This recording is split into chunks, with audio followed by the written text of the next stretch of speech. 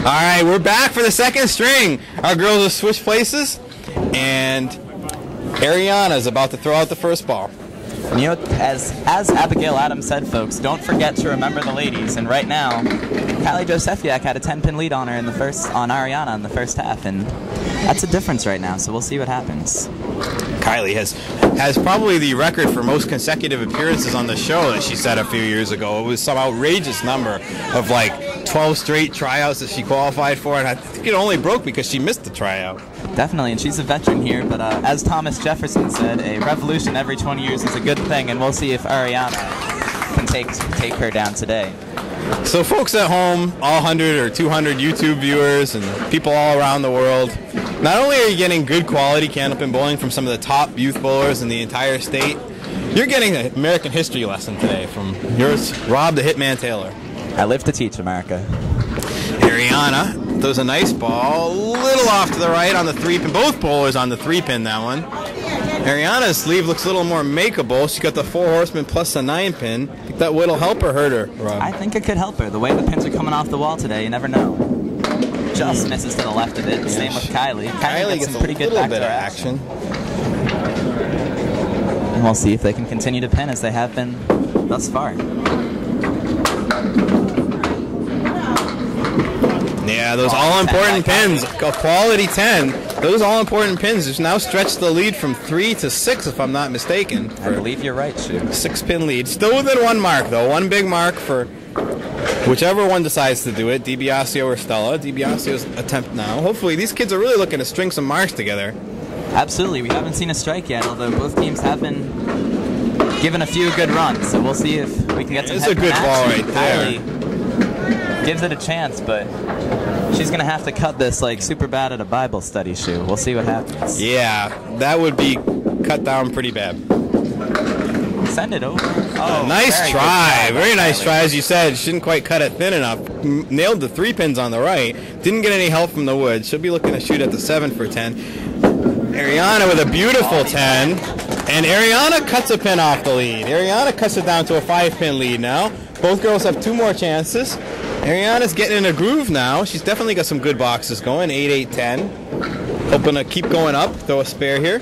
Absolutely, and in a match where marks are being hard to come by, it's those third balls that really make a big difference when it's a 3-pin match and not getting marks. You definitely hit the nail on the head on that one. Kylie Josefiak with a really nice first ball. In fact, they have mirror image leads in a way. Kylie's knocked out 8 and leaving at a 2-pin leave, and Ariana 2 pins. Tough wood for Kylie. Oh, yeah, we could see that one coming. Yeah, you could see it coming. On a shot like that, where would you play it, Rob? Way up on the cap? Probably have to catch the cap for that one. She gave it a good try. You never know if the ball will come off the wall, but not this time. Yeah, she doesn't have an overpowering ball. I'm sure she was hoping it would catch the wood, hit the wall, and come back and take the 7. We've seen that happen a lot in the semifinals here. Up to a 9-pin lead now for Josefiak and Lombardo. 5 here and 3. Well, I guess my math is terrible. 5 here and 3 from the. Yeah, it doesn't make 9, does it, Rob? That would be, I believe, an 8-pin lead. 8-pin lead.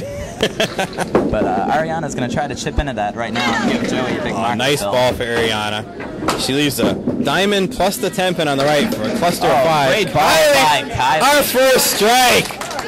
Kylie with a hammer. That ball exploded like Bo Burnham at a Sailor Moon convention, Shu. References that our viewers will have to go to YouTube for, Rob. Just missed to the right. Great Kylie ball. takes a seat waiting. Ariana looking for a nice 10. Oh, she gets a 9 out of it.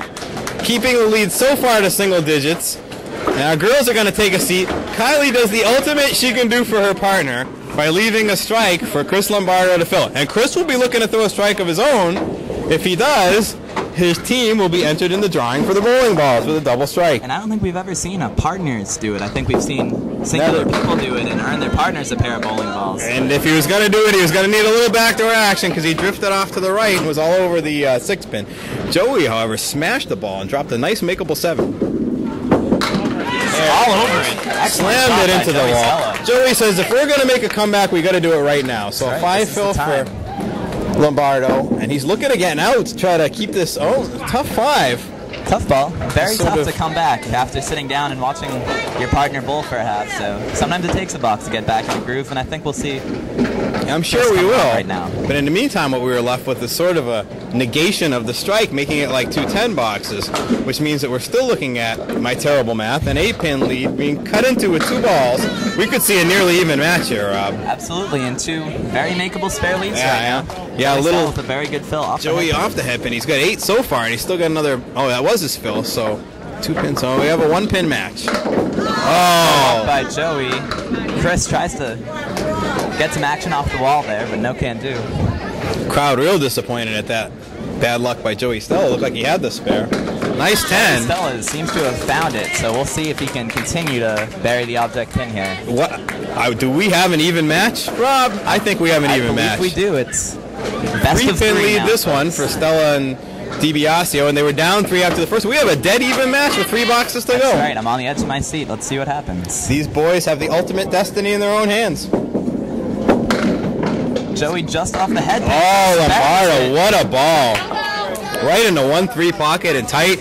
Leaves himself the 5-7-8 with what looks like a helpful piece of wood. Moving a little bit. He's waiting for it. He moved out of his way and he didn't see it moving, unfortunately. Once again, it comes down to pinning, and these very important There's an important ball here for Joey Stella. Oh, he holds his head. He holds his head because he knows that's costly. He's slipping through the hole.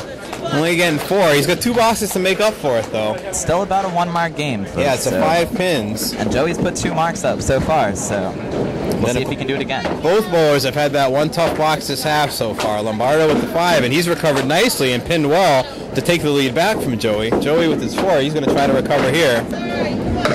That ball seemed to slip away from Joey. Chris continues to pound the head pin. Pounding the head pin's always a good idea on the first ball.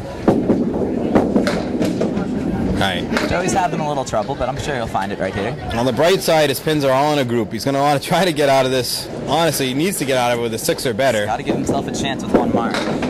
Tough 4. And an awesome 10 for Chris Lombardo. And you know what? You've got to give Chris Lombardo credit on that shot. That was a beautiful 10, and by doing it, he really makes that 4 hurt worse because now he stretches the lead out to 11 pins. And that's, when you get to 11 pins, it's so much bigger of a lead with 1 box to go than 9 or 8. We've seen in candlepin bowling before. Anything's possible. Said by Kevin Garnett. I don't think I have to teach you folks that. So. In fact, Joey's looking at a very makeable lead. 3-pinner with the head pin up there. He's going to try to run it down. Maybe some helpful wood. Lombardo with a trickier lead. This could be interesting. Just missed by Joey, and that's tough to do right there. And Lombardo's on the head pin on the second ball, effectively sealing the match away.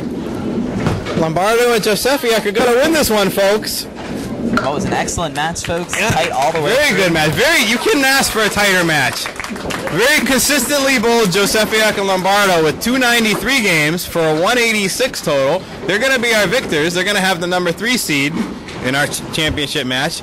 And close behind him, only 10 pins behind with a 176 DiBiasio and Stella. We're going to take a quick break, come back with the 1-7-10 jackpot shot where our contestants try to add $25 onto their gift cards. Then the final interviews. Stick around, folks. We'll be right back.